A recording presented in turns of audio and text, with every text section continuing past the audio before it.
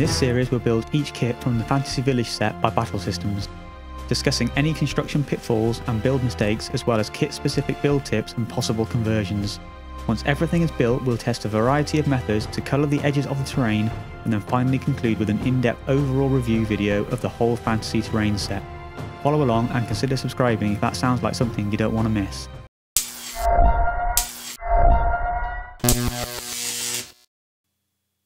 If you haven't already, I recommend watching my introductory video to this series where I cover a few really key tips that will be relevant to this build and the others.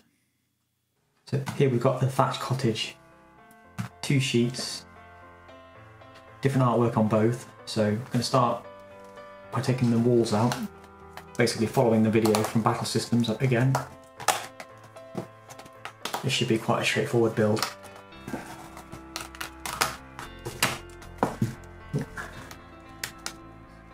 Open up these windows as well. This one hinges on the centerpiece, so you need to be a bit more careful with that.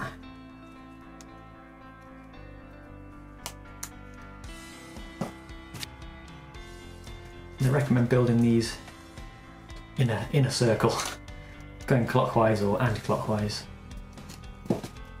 unless you've got the ones where you have sort of gables hanging over, in which case clip those ends first.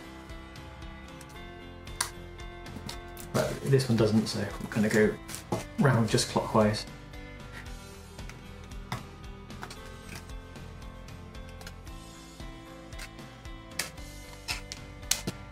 We'll have the roof going this way, like they have on the Battlesystems video.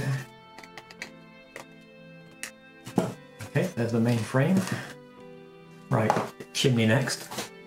Be careful with this piece, yeah, there's a few little intricate bits on there. Chimney and furnace.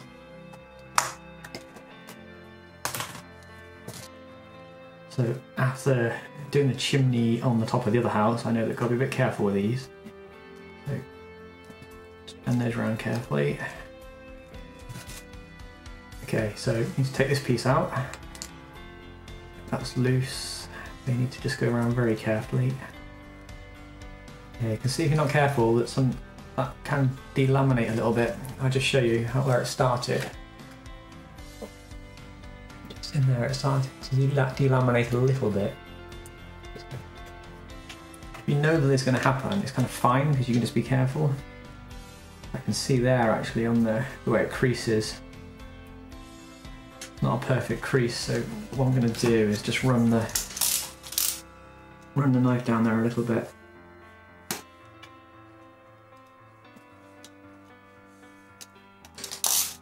These would have all been die cut to certain depths, so I guess it is possible that if the blade blunts a tiny bit, it might not go in quite as far as intended. There we go. And that'll go there. Oh, that's nice, yeah, so you can see got like a key and a groove there where that'll end up sitting in. Yeah, that's a nice touch actually, rather than having 2 straight pieces meeting. Now that stays there, that goes there. Okay, yep. That's going to go over the top of there. So, get the furnace. Oh, I can see there's a line. Just be careful bending that over. Now, I think there's a bit of a knack to this, I remember just watching the video, so... Oh yeah, that goes down there. So, we want that to go... like that, so...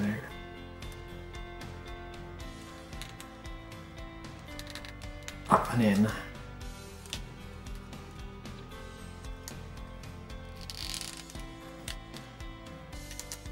There's little tabs in there. And then in there. Okay, cool, yeah, nice. Tell you what, fair play, that would have taken a fair bit of working out. Okay, so you can see there's a groove down here. And groove down here, so effectively this is going to be inside the house and the chimney is going to be outside the house. Kind of just need to get that over there so it's going to fit in these grooves.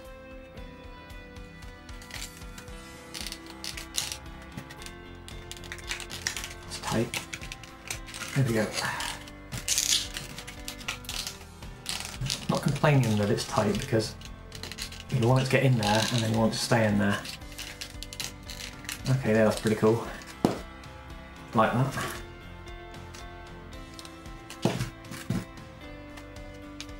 Yep.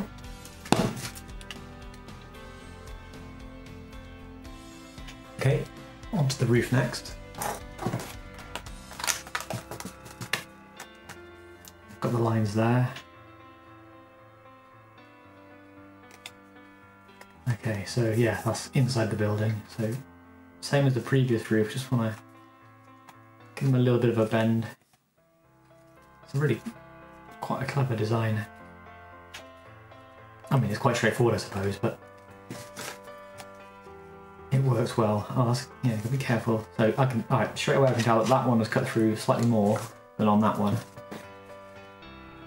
So that does actually tell me that maybe some of the issues I was having are because the blade isn't 100% perfectly precise. Yeah, that is definitely stiffer than that one. That's a lot lighter, so maybe it's gone through 1/10 of a mil, 2/10 of a mil maybe. Yeah, that makes a difference on something this scale.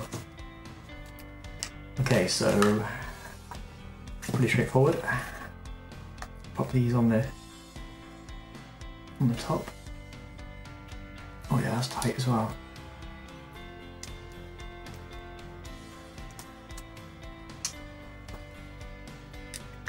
Yeah, that one's tight as well. Very tight.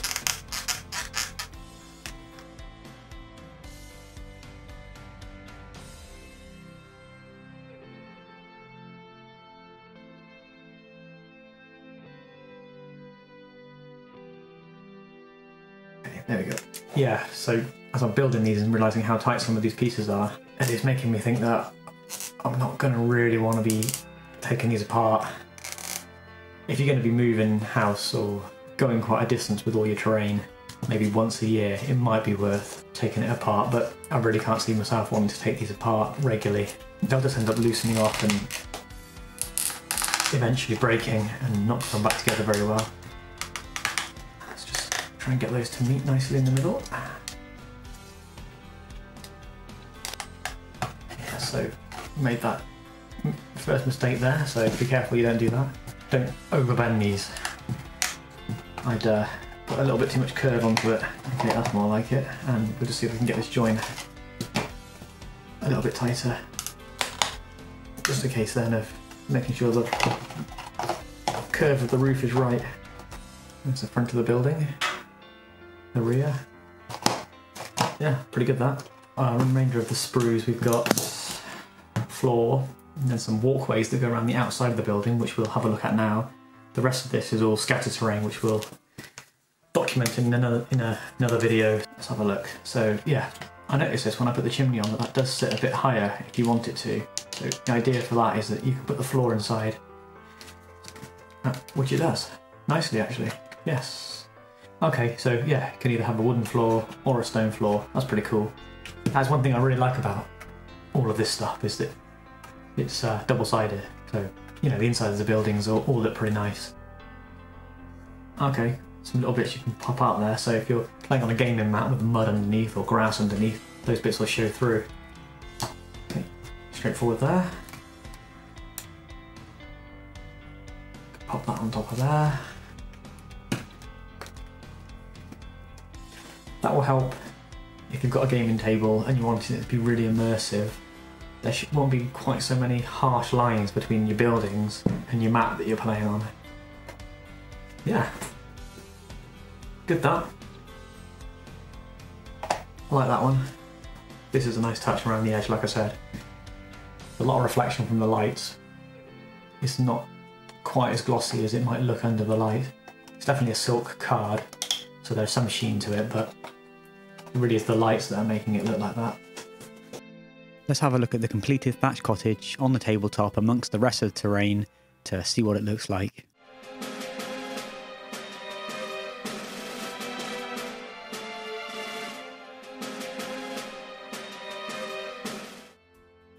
If you found this video useful, be sure to give us a thumbs up.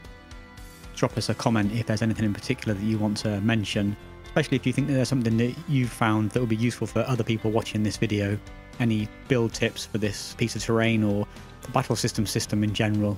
I'm going to cover all the buildings in the village set as well as the ruined village, so stay tuned, subscribe if you don't want to miss out on those, and I think we're going to move on to the lake house in the next video.